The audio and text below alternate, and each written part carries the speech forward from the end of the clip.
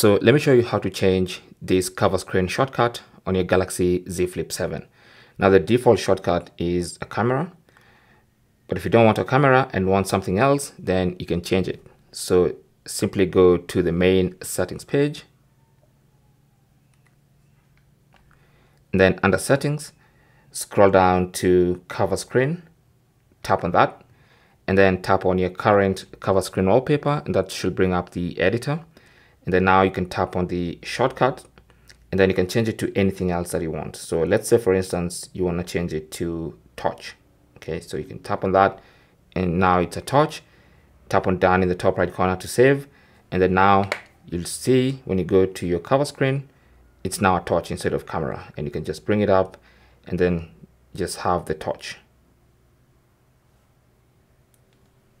Okay, thanks for watching.